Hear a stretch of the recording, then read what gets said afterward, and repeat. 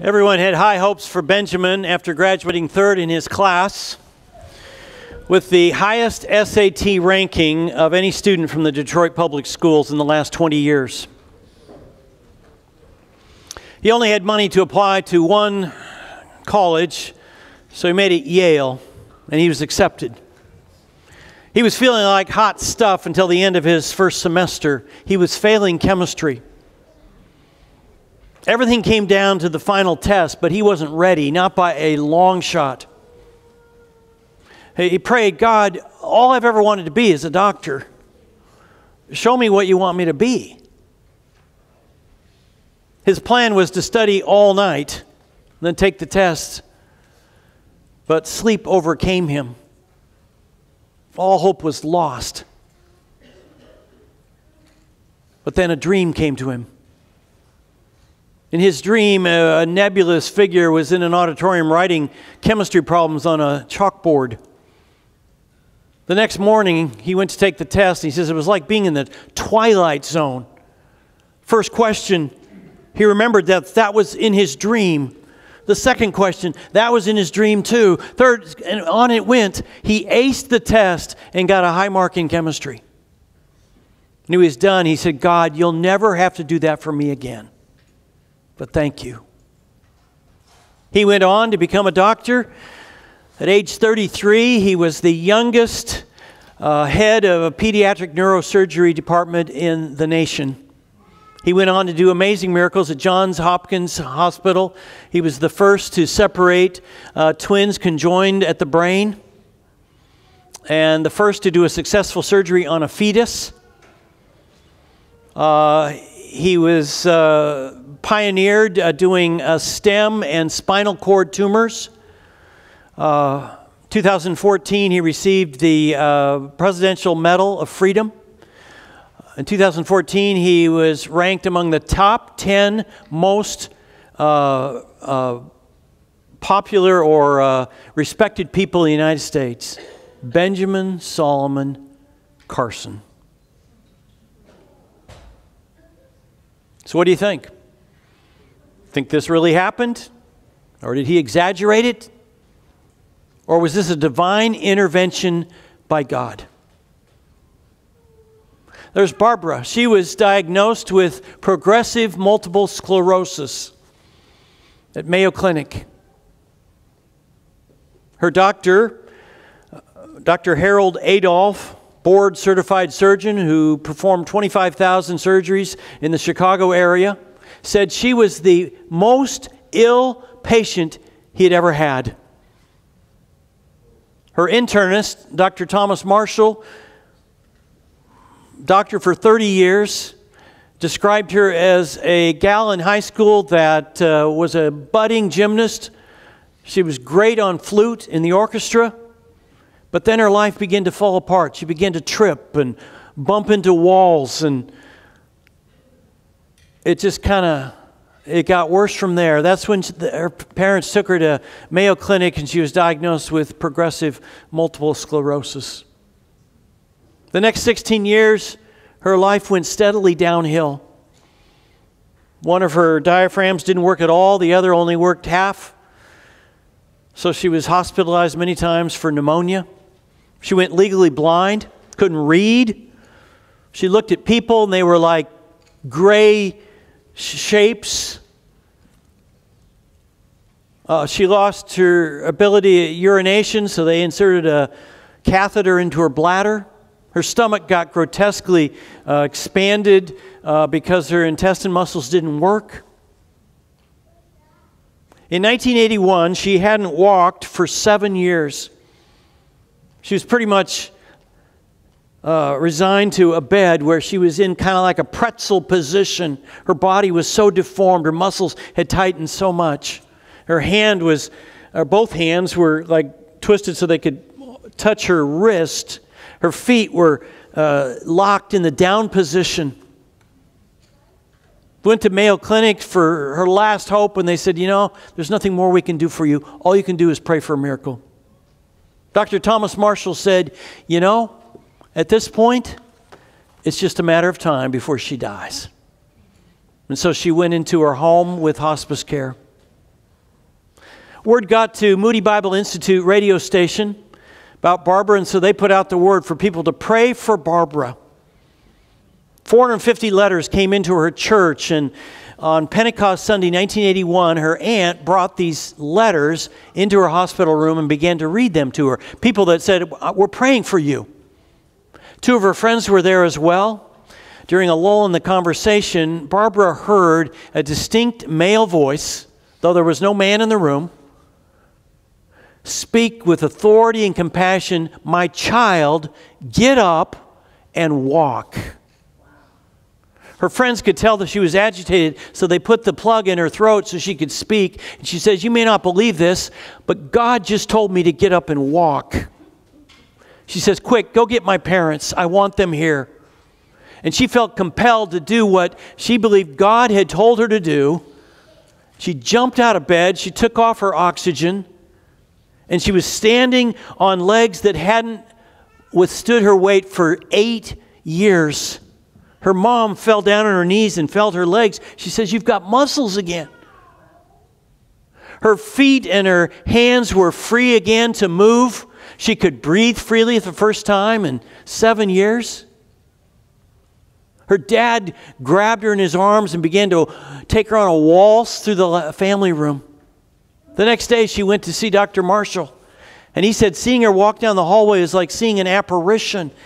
It was unbelievable. He said, "What you have here is medically impossible." He says, "All I can say to you is go live your life." She's gone on to live for 36 years. She married a pastor, took on a life of service to people, and she's had no recurrences of her illness. Both of her doctors have written in books and in articles about her, and Dr. Marshall wrote, "I have never witnessed anything like this before or since, and considered it a rare privilege to observe the hand of God performing a true miracle." So what do you think? Did she exaggerate this story? Did the doctors?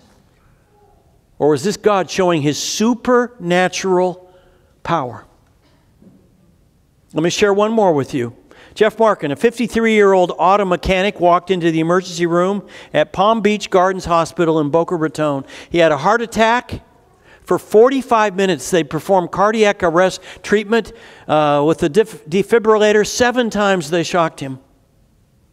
Finally, the doctor, Dr. Chauncey Crandall, well-respected, Yale-educated cardiologist, taught in the medical school there, declared him dead at 8:05 p.m. He did the final paperwork and he was turning to leave when he felt a compulsion to pray for Mr. Markin.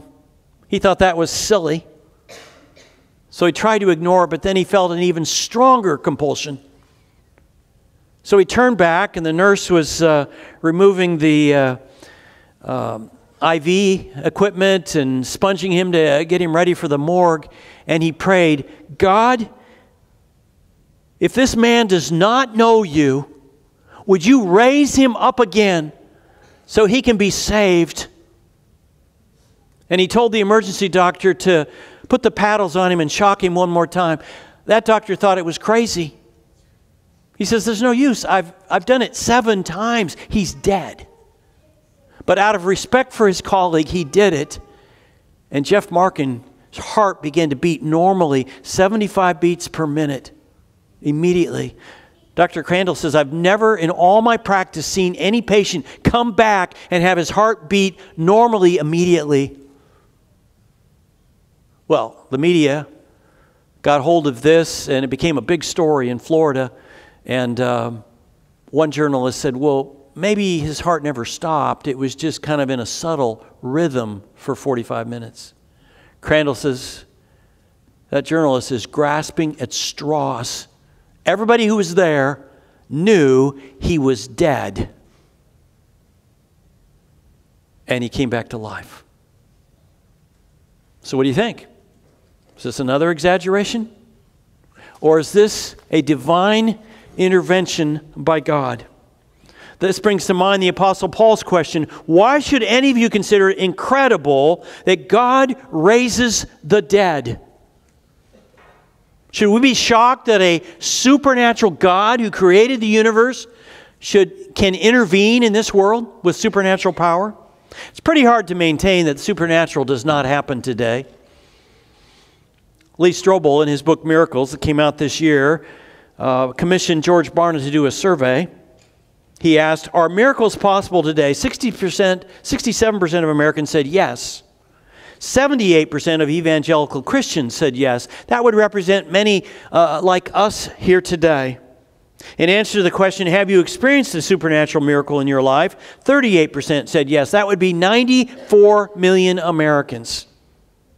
55% of doctors have seen results in their patients they consider miraculous. 75% of doctors are convinced miracles happen today. These are doctors who have built their practice on science. This explains why 6 out of 10 doctors pray for their patients individually. Is God still in the miracle business? Does He show His supernatural power today? This is the question we've been asking during this 5-week series. Have you seen the supernatural power of God lately? Have you experienced God's supernatural power in your life? I've been hearing back from many of you throughout these last 4 weeks that you have experienced miracles. Does God still show His supernatural power in the world? Of course. Jesus said, whoever believes in me will do the works I do, and greater works than these shall they do, because I'm going to my Father. Jesus teaches us that when He goes to His Father, He sends the Holy Spirit, and if we commit our lives to Him, we have the Holy Spirit, the supernatural power of God in our lives, so we should expect to experience supernatural power. You can experience God's supernatural power in your life. Would you turn with me to 2 Kings chapter 5? If you want to use one of our Bibles under the seats, it's on page 366. A man named Naaman, a great military commander in Syria, pays Elisha, the prophet, a visit. He was a highly decorated top general in Syria, the number 2 person in the government in Syria. Now Naaman was commander of the army of the king of Aram. He was a great man in the sight of his master and highly regarded, because through him the Lord had given victory to Aram, that's Syria. He was a valiant soldier, but he had leprosy. Ancients were repulsed by leprosy. So the very fact that he was still in his job as the commander of the army means that the king saw him as so indispensable that he tolerated his leprosy. Now bands from Aram had gone out and had taken captive a young girl from Israel, and she served Naaman's wife. She said to her mistress, if only my master would see the prophet who is in Samaria. Prophet is Elisha. Samaria is the capital of Israel. He would cure him of his leprosy. In one of his conquests, he picked up a Jewish girl as a slave. She knew Elisha the prophet and that he had God's power to heal, so she suggested to his wife, Naaman should go to him. Naaman went to his master and told him, this would be the king, told him what the girl from Israel had said. Just as people today will rush to Mexico or some other foreign country for a treatment that's not approved in the United States, he was looking for a miracle. By all means, go, the king of Aram replied. I will send a letter to the king of Israel. So Naaman left, taking with him 10 talents of silver, 6,000 shekels of gold, and 10 cents of clothing. This would be the equivalent of $100,000 today. The letter that he took to the king of Israel read, with this letter I am sending my servant Naaman to you so that you may cure him of his leprosy. As soon as the king of Israel read the letter, he tore his robes and said, am I God? Can I kill and bring back to life? Why does this fellow send someone to me to be cured of his leprosy? See how he's trying to pick a quarrel with me. The king of Israel had rejected God. He no longer believed in the supernatural power of God, like many of us today. He hadn't experienced God's supernatural power in his life, so he thought the king of Syria was just using this as a pretext to go to war against him. Elisha got wind of his visit. When Elisha, the man of God, heard that the king of Israel had torn his robes, he sent him this message. Why have you torn your robes? Have the man come to me, and he will know that there is a prophet in Israel. So Naaman went with his horses and chariots and stopped at the door of Elisha's house. Elisha sent a messenger to say to him, go wash yourself 7 times in the Jordan, and your flesh will be restored, and you will be cleansed. Elisha was not impressed with this proud commander. He didn't even bother to go outside to say hello. But Naaman went away angry. and said, I thought that he would surely come out to me and stand and call on the name of the Lord his God, wave his hand over the spot and cure me of my leprosy. Are not Abana and Pharpar, the rivers of Damascus, better than any of the waters of Israel? Couldn't I wash in them and be cleansed? So he turned and went off in a rage. He was angry that Elisha didn't even come out to greet him. And he was further angry that he asked him to dunk in the Jordan. He considered the rivers in Damascus, I doubt if they really were, but he considered them superior. But God wanted him to do an act of faith, and it had to be in the Jordan River to show that it was the God of Israel healing him, not the false gods of Syria. Naaman's servants went to him and said, My father, if the prophet had told you to do some great thing, would you not have done it? How much more then when he tells you, wash and be cleansed, do some little thing? So he went down and dipped himself in the Jordan. I picture he went kicking and screaming, thinking this is so dumb. This will never work. He went down, he dunked once. He dunked twice, nothing happened. Dunked a third time, a fourth, a fifth, and a sixth. Came up the sixth time. He said, just like I thought, nothing's going to happen. This is so stupid. Then he dunked the seventh time. And as the man of God had told him, his flesh was restored, became clear like that of a young boy. Then Naaman and all his attendants went back to the man of God. He stood before him and said, Now I know there is no God in all the world except in Israel. Please accept a gift from your servant. The prophet answered, As surely as the Lord lives, whom I serve, I will not accept a thing. And even though Naaman urged him, he refused. So what do we learn from this account about God's supernatural power? And from the other accounts I've shared today? Two things. First, often God shows his supernatural power to draw people to faith. Jeff Markin, the man who died of a heart attack in Florida, did not know Christ. Naaman did not know God. Yet when Naaman was healed, he said, Now I know there is no God in all the world except in Israel. He wanted everybody to know about God. God is looking for people who will testify about his supernatural power. If God has healed you or shown you supernatural power in your life, tell people. Don't be shy.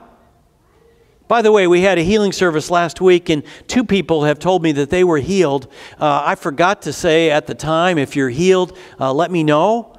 That healing often is signified by a kind of a burning sensation, the power of the Holy Spirit within you. So if something happened, would you let me know?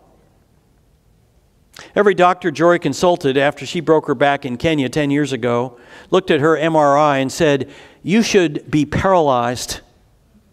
I told you a couple weeks ago when her car went hurling off a cliff, it was headed towards some huge trees, and she knew that she was going to die.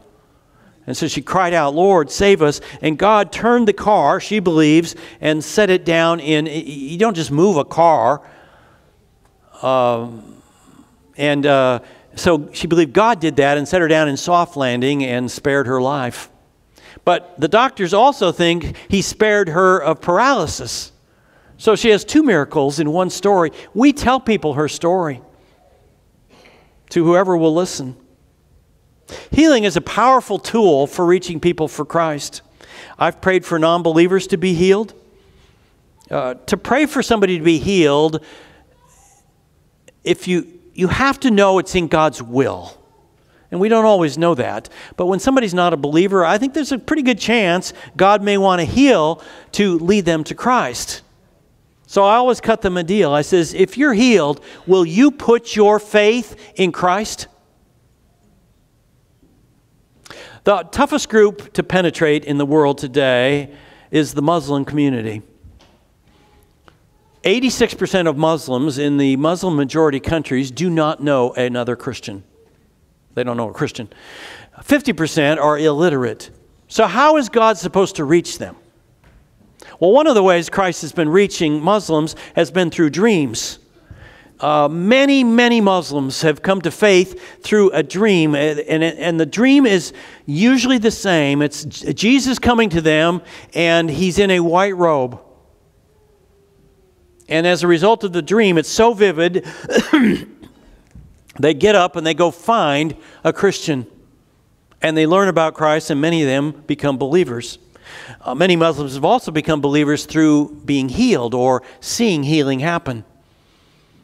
Muslims know that if they commit their lives to Christ, they're going to be ostracized.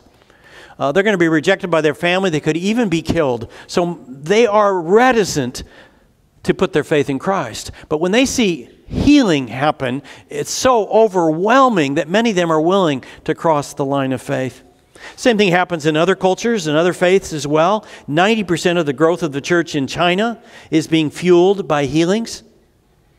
Especially true in the countryside where there are few medical facilities and many people are illiterate. Dr. Julie Ma at the Oxford Center for Mission Studies said the majority of the people in northern Philippines came to Christ through miraculous healings. In Ethiopia, more than 80% of believers surveyed in a Lutheran church attributed their conversions to healings and exorcisms. In Argentina, healing is by far the primary tool for reaching people for Christ. And many people have been healed, as I just shared with you earlier, in the States. Second, God always invites us to ask Him for healing, but we cannot presume if, when, and how He will heal. Elisha could have stepped out of his home and touched Naaman, and he could have been healed immediately. That's what Naaman expected. But Elisha didn't do that. He didn't even come out. We get into the problems when we assume, when we pray for healing, that God has to do it at that moment in the way we prescribe. It's never a good idea for us to tell God what to do. We cannot always be certain what God's will is and how He will heal. But it's always right to ask for healing. Jesus said, "Ask and it shall be given to you." When you're with a friend or family member who's sick, lay hands on them and pray for God's healing. We have the power of the Holy Spirit within us. We have supernatural power. When our son Tad was 12, he had his tonsils removed, and he was in quite a bit of pain in his throat and his ears. He was given pain medicine, but that didn't seem to do it. And so we prayed for him, and then the pain went away. But it wasn't a one and done kind of prayer. We had to pray for him over and over again. So many times he would say, "Mom, Dad, would you come and pray for me again? It's so painful." We'd pray again, and then he'd be relieved for a while. God was teaching us that sometimes He doesn't want us to, just one prayer and it's done, but to have to depend on Him hour by hour. We don't know if God's going to heal or how He's going to heal, but it's always right to ask. Say that with me. It's always right to ask. The reason we cannot presume when and how God will heal is because God knows in His wisdom how He will receive the most glory. Sometimes God heals us instantaneously and immediately. That's what Naaman expected. With instantaneous healings, God reaches down and immediately we're healed on the spot. But if we think that's the only way God works, we're dealing with an illusion. Sometimes God heals us gradually. That's more like what happened with Naaman. He had to go do something and then be healed. When God heals us gradually, sometimes He'll use doctors, their treatments, medicines. Maybe He'll help us find a counselor who can help us with an emotional trauma, or maybe find the right pastor or Christian who can help us find relief from our guilt. Often God uses a combination of faith and medicine. Still other times God does not heal us, but gives us the grace to deal with our illness. We cannot assume it's always God's will to heal. Obviously, it's not God's will to heal always, because everybody dies. Sometimes it's God's will to leave us in our suffering. Jesus doesn't promise that we'll be free of suffering, but He promises to be with us, provide us the strength to get through. The Apostle Paul asked Him to heal him of some affliction. God said no, but He gave him the grace to get through it. It's a dangerous thing to assume categorically that God wants everybody to be well. Sometimes God in His wisdom determines that He'll receive more glory by allowing a person to be sick, and through their composure, their attitude, they can bring more people to Christ by being so amazed. You can experience God's supernatural power. God often uses His supernatural power to draw people to faith. So if you've experienced a miracle, share that with people. We cannot be sure, however, if and when and how God will heal. But the saddest scenario is to fail to experience God's supernatural power simply because we fail to ask. It's always God's will for us to ask. You know God has supernatural power. You know Christ has the power to heal. You know He loves you. So ask. Lord Jesus, thank You for Your supernatural power, that it is still available to us today like it was when You walked this earth. Forgive us for not asking, not looking for it more often, but we want to start. I want to give you a moment right now to pray. You're in need of something right now. My guess is most of us here need a miracle in some way. Well, go ahead and ask right now. Say, God, I need a miracle. Would You heal, or whatever it is? But give Him the room to move in the way He chooses. Maybe He will do it gradually, not instantly. Or maybe He won't do it at all, but He'll give you the strength to endure and the grace. You pray that way. If you've never given your life to Christ, ask Him into your life right now and say, I want You and Your supernatural power inside. You pray. Thank You, Lord God, for hearing our prayers and being a loving and powerful God. In Jesus' name we pray. Amen.